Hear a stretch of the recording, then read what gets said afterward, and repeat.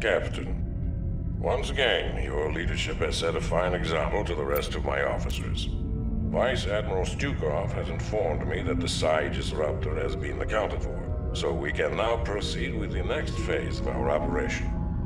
The time has come to begin our primary invasion of the Dominion throne world of Korhal. Alexei, fill the captain in on the current situation. As you may know from your research, Captain, Korhal was a hotbed of anti-Confederate sentiment for years. The Confederacy hoped to contain Korhal's civil unrest by decimating it and its population with a massive nuclear barrage. Though the radiation levels on the planet are at an all-time low, its surface is now nothing more than a smoldering desert. The catch, Admiral, is that because this world has already been devastated by nuclear fire, Mengsk has no compunction against using nukes on us. We have detected a large cluster of missile silos on the outskirts of Augustgrad.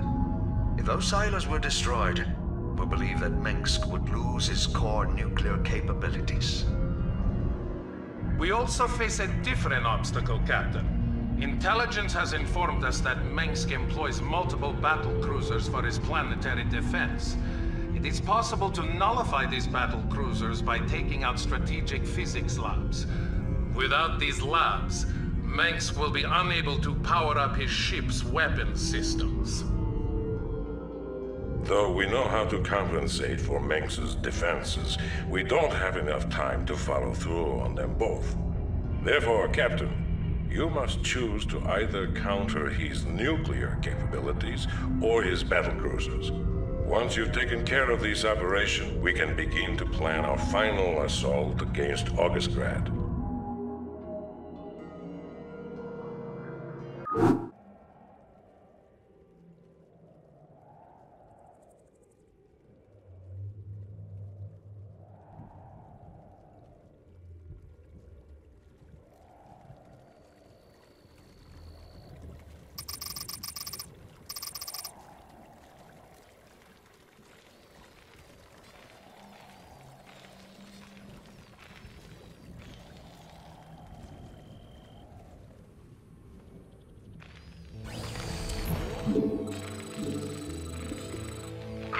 Orders, sir!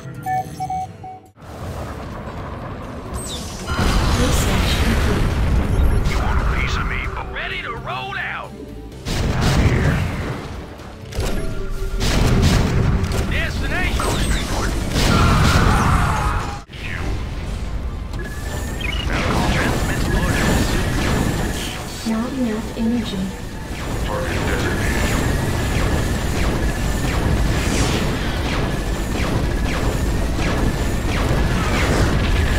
Mineral field depleted.